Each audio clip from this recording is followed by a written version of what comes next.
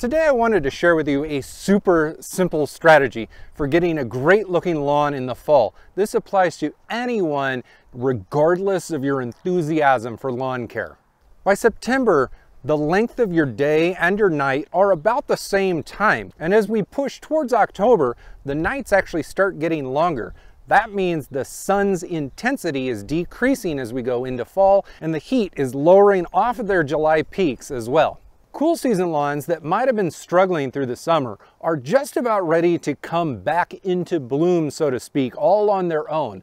All we want to do here is give them a little bit of a nudge and an advantage going into fall.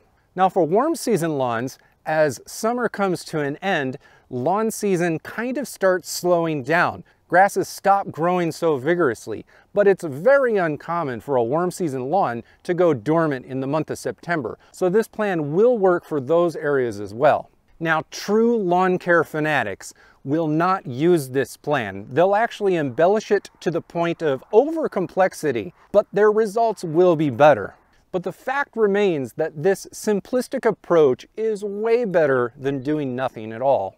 It's far easier to implement, and you're going to see significant results doing this. To summarize this plan, we're going to end summer by killing off any weeds that are actively growing in the lawn. We want to do this as soon as possible so that the majority of the weeds don't go to seed in the fall. We're also going to fertilize the existing grass that we have in the lawn, no matter how thin or thick it may be. The reason that we do that is we want to promote spreading into the thin areas that might have died off during the summer or got killed off by, let's call it fertilizer burn, dog pee spots. And we want the rooting of our grass during the fall to be as vigorous as possible to help our grass get through the coming winter season. 10 days later, we're going to go ahead and overseed the lawn with new grass seed to help fill in the truly bare areas and to help thicken out a lawn so that we can prevent more weeds next year. Now, I'm not going to do any of this to my lawn. I actually take the advanced approach in my lawn. I'm going to do it over here at Robbie's lawn, a project lawn of mine. Robbie's lawn actually used to be a jungle of weeds, but over the course of the past 15 months, through slow and steady improvement, whoa, there's a fishing rod. It has become a very nice place for this family to spend time on. I mean, look at it back there. You got a trampoline and green grass, and it's just nice, but there's room for improvement.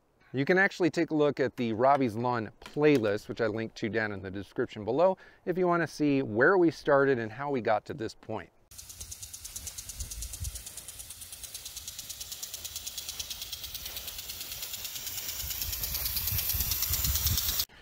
All right, Robbie, we're going to put down a weed and feed product. I actually don't usually put weed and feed down, but this is literally the simplest way to do it. And this is the best time, is really the only time of the year that I recommend weed and feed as an option.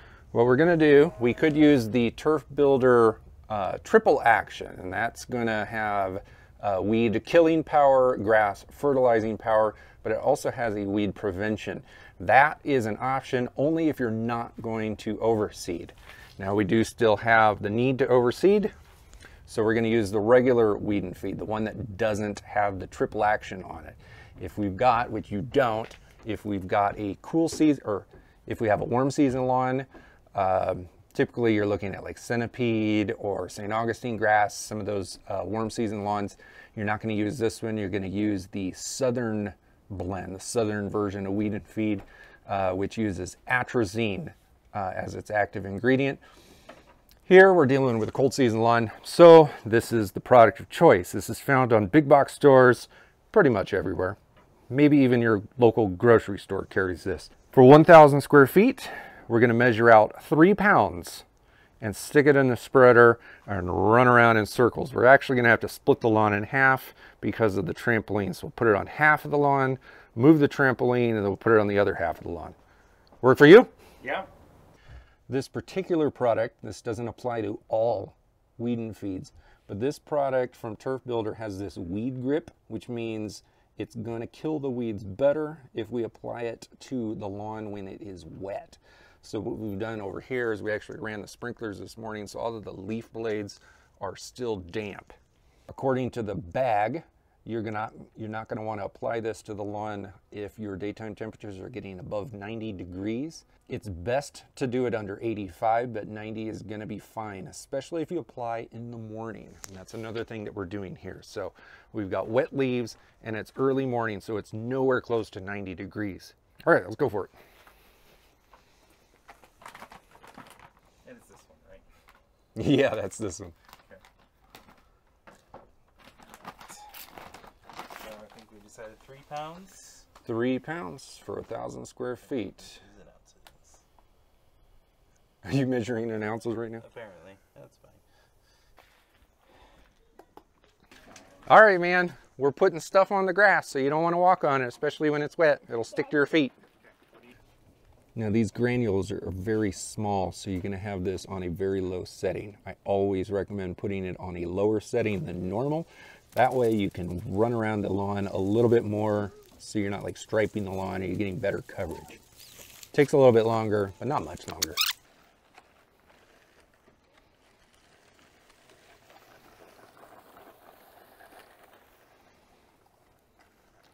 It's actually not a lot of weeds, especially here in the middle. It's looking pretty nice. Do you have any questions? Yeah, so how long before I can water it now? Well, so we watered it before so that all of the stuff sticks onto the grass blades. It takes it's probably going to be fine after a few hours, but you're safer waiting a full day before you water. That way, all of those little granules stick to the leaf blade for as long as possible. So you could water tomorrow if you want to, if you're due for it. Okay. And then mowing? Do I have to wait for that? Well, it'd be kind of similar, but I'd wait probably about 3 days or so to mow. Okay. The reason for that is when the herbicide gets absorbed into the weeds, like the leaf tissues of the weeds, it takes a while for that herbicide to get sucked down into the root to slowly start killing the stuff off. So even though the herbicide might be in the leaf, it might not actually get into the root for a few days. So we want to wait to give it a chance to get down there. So yeah, your lawn already is a little shaggy, which is fine towards the end of the summer. So just let it go a little bit shaggier, and then you could trim it down a few days later. And then that actually brings up another point too. After 10 days, we're gonna go ahead and put the grass seed down. We don't want to put grass seed down right now. And we don't want to put grass seed down before we do this. Of course, we didn't do that. But the bag, so if you read deep into the label of the bag, it tells you to wait 30 days. So that would be the safest, to wait 30 days before we put grass seed down. But in my experience, if we wait about 10 days, then it's fine, because we'll put the grass seed down, and then it still takes time for that grass seed to germinate. So by the time the grass seed germinates, this product is almost never going to affect the grass seed whatsoever. And then again, if we were not going to put down grass seed, we would actually use the Turf Builder Triple Action weed and feed, because it's going to stop the winter weeds from germinating here in the fall. But that doesn't apply to us. Right now, as I alluded to in the previous segment, that whole segment over there at Robbie's Lawn, we were putting down the simplest plan of attack to have a good lawn for the fall. But it's not the best plan. There are tons of different ways to overcomplicate or just slightly embellish to make everything work better. And that's kind of what I'm going to be doing here on my lawn. As you see, I've got a smorgasbord of products on the lawn behind me. I'm going to go into a lot of your options. Things that will, I don't know, let's call it supercharge. I don't know if that's the right word, but they're going to improve the plan that we're doing, the weed and feed plan that we're doing over at Robbie's Lawn. No matter how complex you make this, the three main things are exactly the same. You want to kill weeds whenever possible. You want to push your existing grass however possible in the best possible way. And then you're either going to add new seed to the lawn to thicken up thin or bare spots, or you're going to prevent weeds from germinating in the fall that will be a problem in the late winter and early spring. No matter how complicated you make this, those are literally the only goals. My fall fertilization options video will be out very soon. Depending on when you're watching this, it might be available already, and if so, it's linked right there in the corner. Make sure to watch it start to finish. I'm not pushing any particular plan in that video. I'm literally just explaining all of the various common options that you could take action on.